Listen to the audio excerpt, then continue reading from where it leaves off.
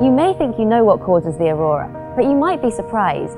Most explanations miss out a key process: particle acceleration. Charged particles, electrons, are accelerated into our upper atmosphere in the polar regions, and here they hit into oxygen and nitrogen atoms and cause them to emit light. This is the aurora. Often we are told that these charged particles come from the sun, but they don't, at least not directly.